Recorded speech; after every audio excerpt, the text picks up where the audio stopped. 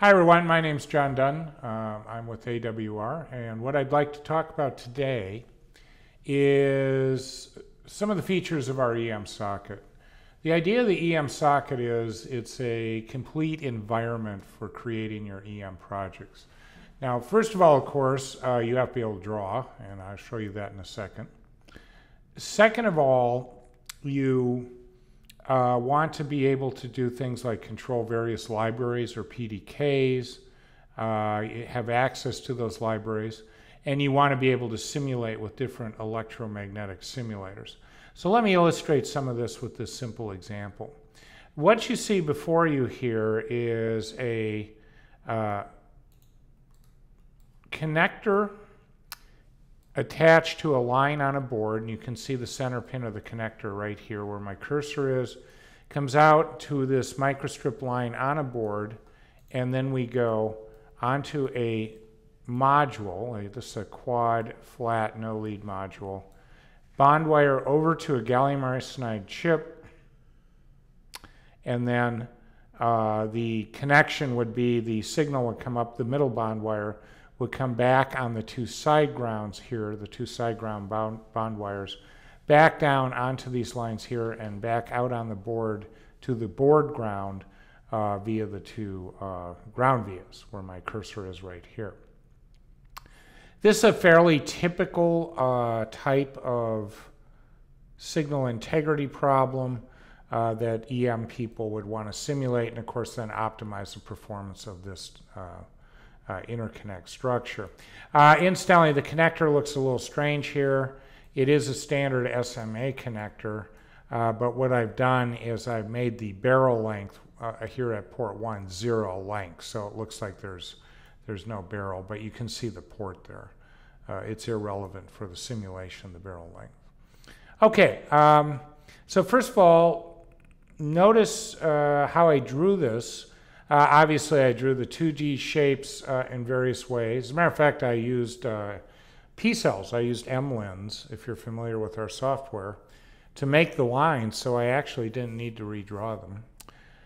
I also used library elements. The connector is made with a 3D library element. This is a pre-configured element. And we have a number of these that are controlled by parameters, so I can change the various sizes and shapes of the connector. We have several of these elements and you can just go ahead and use them. Incidentally, as an aside, although I won't show it today, you can make your own 3D elements using a 3D editor, which many of you with 3D EM tools are probably used to using. Now, also the module is pre-configured. It's another element. The chip, I did go ahead and put a few pads on the chip, and then I used bond wires to complete the layout. I can't show it here in the interest of time, but I actually can draw this entire structure in 5 minutes because of the pre-configured elements. Notice over here on the left where my cursor is right now, we're doing the project here, Analyst, our 3D EM simulator, finite element simulator. And notice you'll see we have Analyst with connector where my cursor is. That's what you're viewing right now. But then notice you see QFN 5x5. This is the quad flat pack package. It's down a level in hierarchy.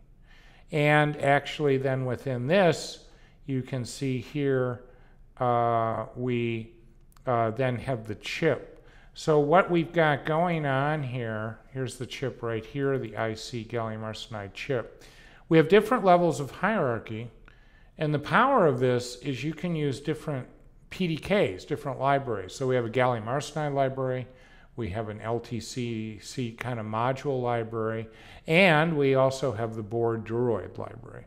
We're using all three, we're keeping them separate by using hierarchy, again, which you can see here on the left. Ports are added in the normal way, and let's go ahead and take a look at some of the things we can do here. I'll show you the answer, of course, in a minute. If I hit this annotation, what you're seeing here in 3D with the different colors, we're showing the meshes that hit metal, and we're coloring those according to their DC connectivity. So I basically can see if this thing is connected correctly very quickly. Notice again the line is purple, the ground is green, so if we zoom in, for example, on the coax of the connector, you can see that indeed it is connected properly. Let's take a look at the answer. This took about 6 minutes to run in Analyst, and we'll take a quick look here. And here are the results. I'm showing you the S11 over here and the S21 over here with Analyst, with and without the connectors, so that accounts for 4 of these curves. In a nutshell, the connector has very little effect on the performance. Quite frankly, this response is horrible for this package. We have a huge resonance, and anyone who works in real package design would appreciate we need far more better grounding of the package. We only have those 2 vias to the board ground, and you'll get much better response. Of course, I deliberately made the response fairly poor to illustrate the point. Incidentally, I've also simulated this with HFSS. We do have a link to HFSS. We have one to CST, and we have one to Sonnet. And basically, it's the exact same drawing I just showed you. It goes out to HFSS, and the data comes back in. I'm showing those curves too. They do agree with the Analyst, as we would hope. So we support a number of 3D simulators besides our own Analyst. Have a good day, everyone. Thanks very much.